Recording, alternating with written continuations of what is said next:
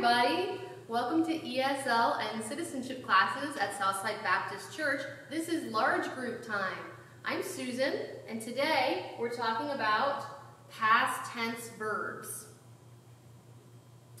So you may already know in English how to form regular past tense verbs, which we do by adding ed to the end, for the most part. There are a few weird ones. But did you know that there are 3 different ways to pronounce past tense verbs that end in ed? There's 3 different sounds, okay? The first is id, the second is t, and the third is d. All right, now I'm going to say the past tense word, and you can write it. If you're a student in one of our classes, you have this paper in your resource folder, okay? But if you don't, you can also do it in your head. I'm going to say the word, and you decide which column it should go in. The id, the t, or the d. Ready? First word, lived. Lived. Where does it go? Did you pick D? That's correct. Lived. Next word, tended. Tended. Where does that one go? It goes in the id because we have tended. Third word, ready? Walked. Walked. What sound do you hear at the end of walked? It's a T. Very good. So you have 3 words, all with the same ending, but they make 3 different sounds. Now, why is that? It depends on the letter that the word ends in normally. So with lived, okay, we have a V sound. With tended, we have a D sound. And with walked, we have a K sound. So depending on the sound that the word normally ends with, it's going to make a different sound. Many people, including native English speakers, can't explain this or why it happens, okay? So don't feel bad. I'm going to show you a simple trick to know how you should pronounce the word, okay?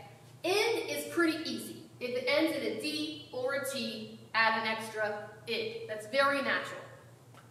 Now, T and D are more confusing, right? But if you put your hand on your throat, you'll feel a little bump. That's called your voice box in English. And sometimes it vibrates when we talk, like a little bzz, bzz, and sometimes it doesn't. So depending on whether or not your voice box buzzes like a little bee, you see my bee there? If it makes a buzzing feeling, then you should use a d sound afterward.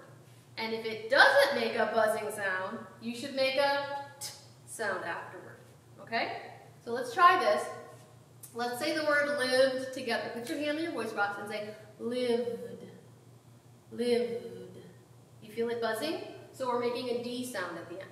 Now, let's try it with walked, walked. No buzzing, so it's a T. So there's a list of letters here. If the word ends in those sounds, you're ending with T sound. And if your voice box does buzz, it's all of these letters, you're going to end with D. So you can practice it while we're doing our reading activity in just a minute. Now, it's time for our citizenship focus. So I have 2 citizenship questions for you using, guess what? Past tense verbs. Number 63. When was the Declaration of Independence adopted? You see how I did that for you? When was the Declaration of Independence adopted? July 4th, 1776. Very good. And number 86, what major event happened on September 11th, 2001 in the United States? Terrorists attacked the United States. Very good, correct. Now it's time for our reading, and our reading story for today comes from the Bible, and it's the story of Adam and Eve. You can read it with me on the screen, or if you have your paper at home, you can read it on your paper. I have marked in bold, dark letters all of the past tense words that we're going to focus on pronouncing correctly. Now, I I always say, 1, 2, ready, read. Adam and Eve lived in the Garden of Eden. They tended the beautiful garden, the plants, and the animals.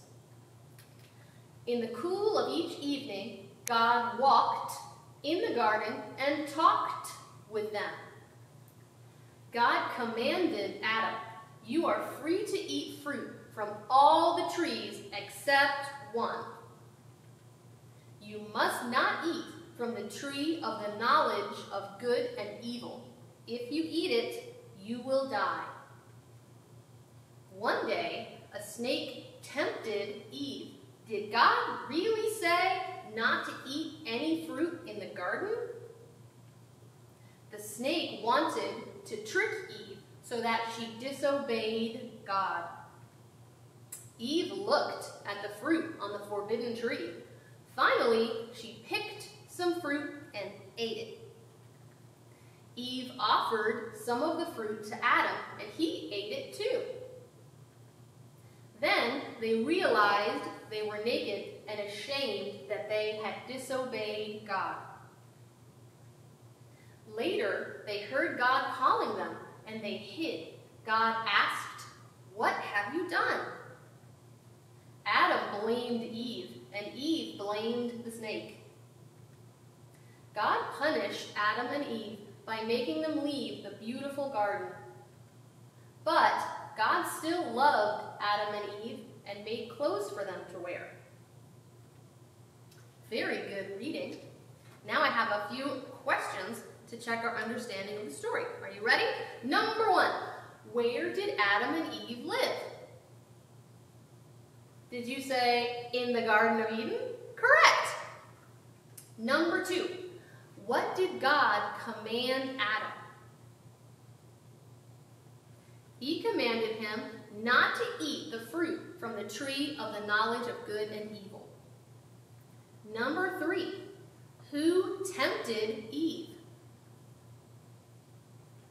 Did you say a snake? Correct. Number 4, how did God show that he still loved Adam and Eve? Did you say he made clothes for them? Very good. This is our Bible verse for today. It's here on the screen. If you have a Bible at home, you can read it in an English Bible or any Bible in your language. The verse is Genesis 1:27. God created human beings in his own likeness. He created them to be like himself. Now it's time for our prayer. If you would like to say this prayer with me, it's going to be here on the screen, or you can also say your own words for your prayer. Let's pray together. Dear God, thank you for creating each person and for giving us the freedom to make our own choices. Please strengthen us to choose the things that are right and kind. In Jesus' name we pray, amen. I would love to pray for you. If you have something good, something you're worried about, anything at all, if I can pray for you, please send me an email. I would love to do that. My email is on this screen right here. It's your turn. If you have a story, photo, or video about you making good choices, please share it with us. And this is my email, susan@ssbc.org. That's all for now. Thanks for watching Large Group, and see you next week. Bye!